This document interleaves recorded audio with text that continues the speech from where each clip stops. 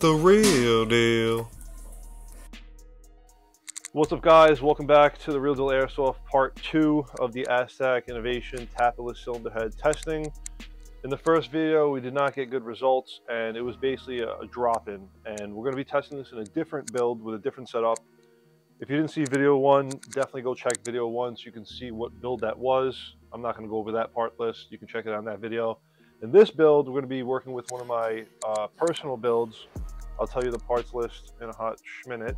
Parts list is Max ME Pro hop chamber, Real Deal 21.1 palm nozzle, Real Deal DSG tappet plate, Real Deal cylinder head, Real Deal piston, Real Deal bearings, Real Deal Golden Boy motor, Real Deal Monk Custom skeletonized receiver set, old green cylinder for the Goblin effect.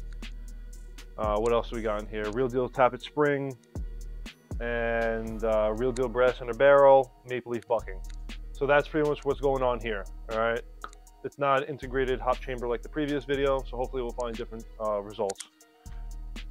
All right, that was a mouthful, and it's a DSG. All right, so the first thing we're going to do is a control test. We're going to see what we're working with as our baseline. So we're going to be seeing the FPS that we're getting out of this build without the tappetless cylinder head, so we have something to compare it to. Before we install this part, I'm going to take it apart for you guys. I'm going to show you what it looks like on the inside, and I'll give you a recommendation on how to disassemble it. I found a very easy and quick way to do it. Something else to note is I changed something inside here. Compared to the first video, the thing that I did was I swapped out this spring. This is a heavier spring, so there's a softer spring inside. As well, I lubricated the O-rings, the internal O-ring. One thing that I'm going to do after this control test, there's going to be 2 more tests. So I'm just going to drop it in and see how it works. That's the first test. And the second test is going to be, I'm going to take it apart and I'm actually going to mill holes on the internal nozzle. So first things first, let's get to the control test readings. All right, boys and girls, we're loaded up with 0.25 gram BBs. Let's get it going. As well, another thing to note, I'm not changing any settings on the hop chamber for the Aztech versus the Real Deal compression bars.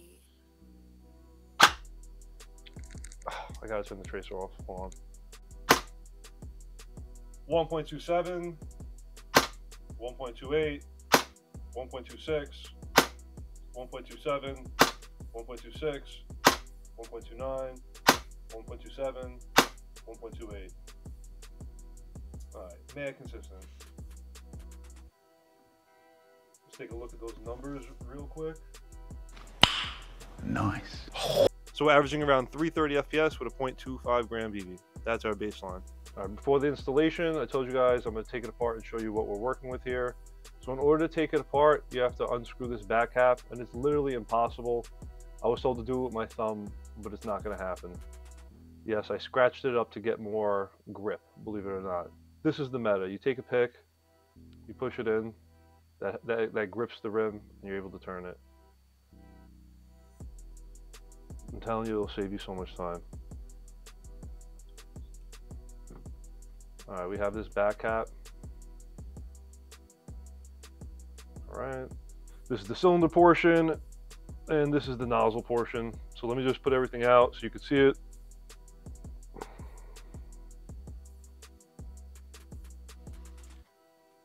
All right, this is what we're working with. Let's get a measurement on the total length on the shaft. How long is your shaft, Aztech?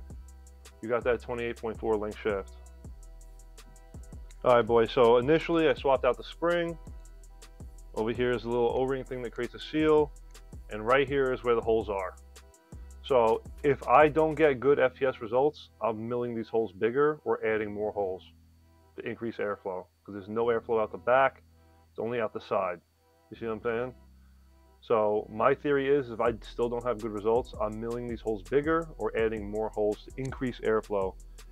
There's an M150 spring in this DSG. Let's reassemble this right now, throw it in, and get back to the testing. I'll do a reassembly real quick for you guys. Boom, bang, and pow. All right, and also just for an example's sake, people have requested to see in the most fully extended state does the nozzle touch the bucking. So that's how we'll have it assembled right now, temporarily, just so when I drop it into the gearbox shell, I can observe if it is touching the bucking or not. Also, quick tech tip: for easy disassembly to properly reset your nozzle and have the tappet plate not under tension, meaning it's not going to pull your sector gear shims off when you open the gearbox shell, you want to trip the anti-reverse latch, but you don't want to trip it with the main spring inside the replica because the gears might spin backwards and smash into your rack support. So what I do is this, pretty much. I put the spring in like a little bit, like so. I'll flip it this way, so it's a little easier for me. I'll push a little bit on the spring, but not a lot of tension, and then I'll go and trip it. All right, boys, let's take a look at the nozzle to bucking relationship. Before we go with this install, I want to confirm that the tip of the nozzle is actually making contact with the bucking. So let's take a look at it right now. Shout out to Lemon for asking the question.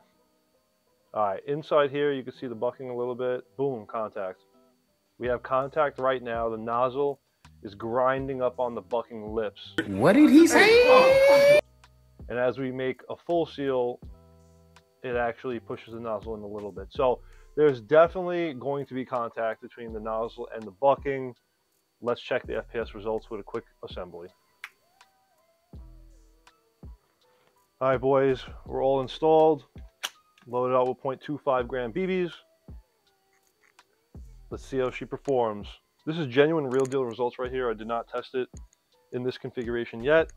Again, 18:1 ratio gear set, M150 spring. All right, I need to connect the battery.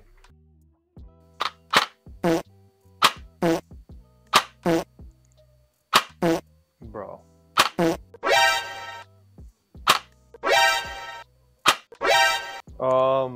That's what you call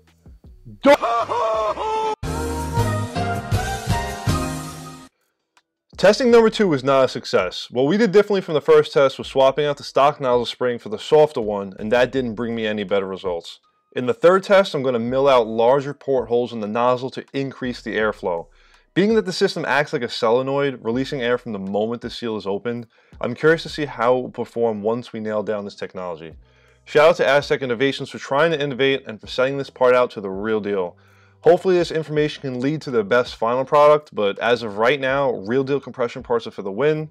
I've been using the thicker O-ring lately in my builds. If you're curious about our new Palm 21.1mm nozzle, check out the recommended video. Until next time, see you on the field. Thanks. So please,